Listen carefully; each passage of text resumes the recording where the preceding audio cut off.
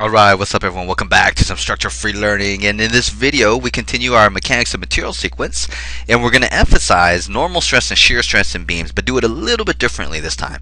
Here we're going to be given material properties for the steel that's going to be used, and what we'd like to do is select the dimensions of this rectangular cross-section of a steel beam given a simply supported condition with a uniform distributed load. And what we have to consider when we select B over here, this B and this H here, is that we want to consider the yield limit state in normal stress and the yield condition in shear stress. And this is what we call design, where we're considering limits for our structure or how we're going to fail and selecting a geometry based on this failure condition or this limit state. Another constraint that we have is that we want the rectangular cross section to have this height to width ratio of 2.5, which means that H is going to be 2.5 times B. Now the first thing I need to do is do some basic statics to determine the internal loading. My structure is a simply supported beam, so it's pretty easy analysis. In this case I have a symmetric loading and symmetric boundary condition, so I know my reactions here are going to be equal. And in this case the resultant of this distributed load is 15 times 6, which is 90 kilonewtons. Like this here, this is going to be 90 kilonewtons, and because these are both equal I just have to divide that by half, so each of these is 45 kilonewtons.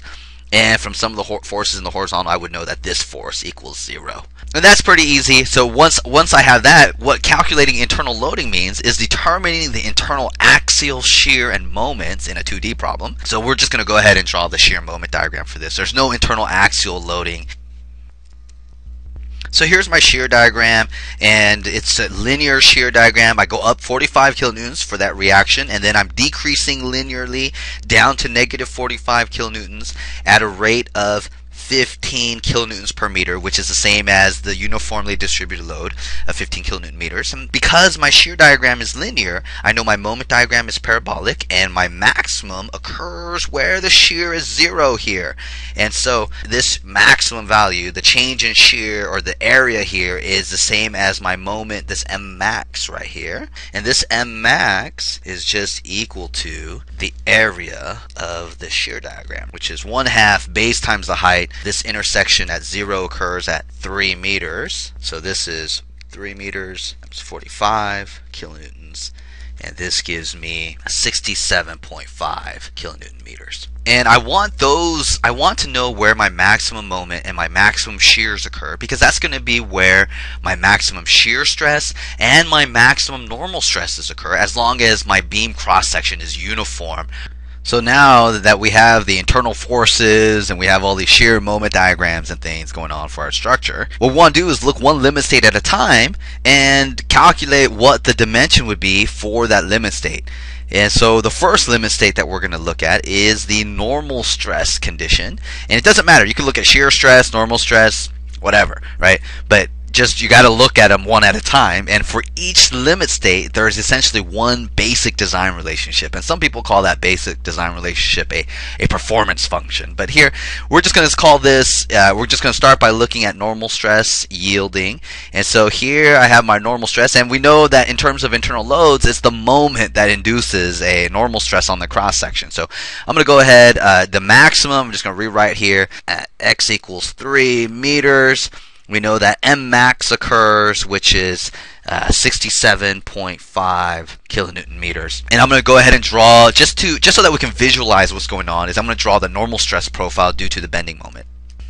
So here's my cross section and generic normal stress profile. Notice the normal stress here is linear. The maximum normal stresses occur the furthest distance from this green line, this neutral axis here. So this is sigma max, and this would also be sigma max because my cross section is symmetric and the distances from the neutral axis are the same, except the bottom is in tension and the top is in compression. And the reason I know the top is in compression and the bottom is in tension is because I have a positive internal moment. This M max is positive, and in most cases and in most places, in terms of sign convention, an internal moment that's going like this, or making your beam into a happy face, it has compression at the top and tension at the bottom, and that's considered a positive moment here. Also, we know that the bending formula, or the normal stress due to bending, this sigma is equal to minus my over I, where I is the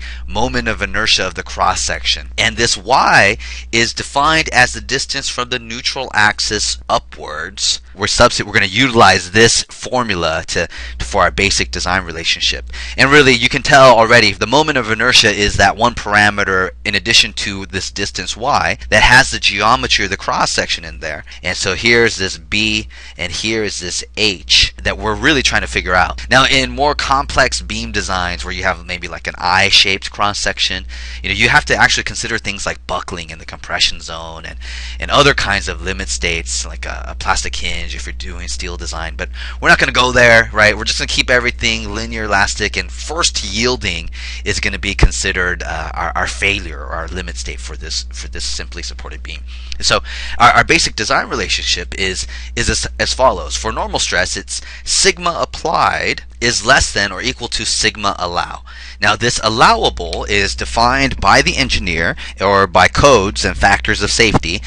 Our limit state was yield, so here we have this sigma y, that's the material property, and then we want to have a factor of safety. We want to be a little bit more conservative than actually failing at yield. And so we had a factor of safety associated with yield that was given to us, and normally that factor of safety is prescribed by a code or something.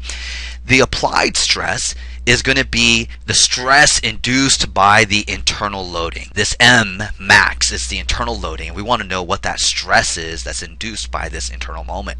And so we're going to substitute here for sigma applied M max times y over I. And there's going to be a negative here, less than or equal to sigma allow. And in this case, sigma y was 345 megapascal, which is 345 newtons per millimeter squared, over the safety factor from yield, which we said was going to be 2. And so this is going to be 172.5 newtons per millimeter squared. Alright, now that we have this basic design relationship set up, what we want to do is just substitute values and see if we can solve for a geometric quantity. And in this case, we're going to be solving for b, because we know that h is equal to 2.5 times b. So we're just going to make some substitutions. M max we found from the moment diagram. This was 67.5 kilonewton meters. The moment of inertia of this cross section about the neutral axis, which in this case is 1/12 base, times the height, which is 2.5 times b, quantity cubed, and y is the distance from the neutral axis to the extreme tensile fiber or compression fiber, or in this case, wherever the normal stress is maximum. And so we can either choose the top or the bottom here. And if I choose the bottom, this distance is 2.5 times b divided by 2. So this right here would be 1.25 times b, and it would be negative because we're going down here. We're looking at this point right here on this cross section, which is downwards away from the neutral axis, and positive y was defined as going upwards. And if I do some basic algebra, so the b's here cancel, bam, bam, right there, and I solve for b, what I'll get is b is greater than or equal to 0.072 meters, which is the same as 72, well, with the significant figure, 72.16 millimeters. And so that means in order for me to satisfy this normal stress basic design relationship, I need to have a width of this cross section, b, I'll call that b required, greater than or equal to 72.16 millimeters. So this is my requirement for the geometry based on normal stress. Now let's go ahead and try the shear stress. So the other limit state I want to look at is shear stress. And I know from my shear and moment diagram that the maximum shear force occurs at the supports, and that's going to be associated with my maximum shear stress. And I've set up the cross section here so I can draw my shear stress profile at the maximum shear force. And if my shear force is acting downward, the shear stress is distributed parabolically so that the intensity is parabolic with the maximum tau max occurring at the neutral axis. And what we'd like to do is draw or write out a basic design relationship for this maximum shear stress, which is essentially this tau max is tau applied. So tau applied less than or equal to tau allow, and this allowable is the yield stress, the shear yield stress of the material divided by the safety factor, or factor of safety. And in this case, we'd have tau applied less than or equal to 207 megapascals divided by the safety factor of 3 from shear yield, and this would be 69 megapascals, which is newtons per millimeter squared. And for tau applied, I'm just going to substitute the equation I would use to calculate this maximum shear stress as tau max. This is going to be this VQ over IT less than or equal to 69 newtons. I know V, I know I know how to calculate I. That's 1/12 base times height cubed. T is going to be the width at the location where I'm calculating the shear stress. So it's this location right here, which is just B. And Q is the first moment of area, which I have to calculate. So this Q is equal to the sum of A prime times Y bar prime. This Q is all the area above where you want to calculate the maximum shear stress, or all the area below. And so if this right here represents my area all above, the centroid of this would be Y bar prime. And in terms of H and B, or just in terms of B here, this whole thing just comes out to this area, which is 1/2 base times the height, which is 2.5 times B. This Y bar prime is, let's see, this distance right here would be 2.5 times B divided by 2, and this is be divided by 2, so Y bar would be 2.5 times B divided by 4. This would be 2.5 B divided by 4. And I would take this whole Q right here and just substitute it into this right here. And if you believe everything that I've told you so far, if we go ahead and do some basic algebra and work out some numbers, it's going to look like.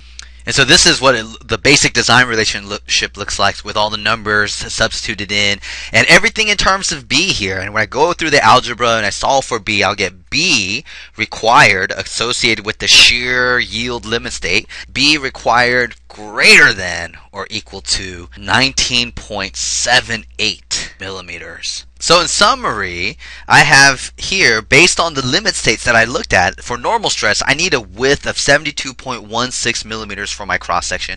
For shear stress, I need a width of 19.78 millimeters. So what me as an engineer, I've got to choose the requirement that satisfies both criteria. And in this case, it's rather obvious. It's the largest of the two here.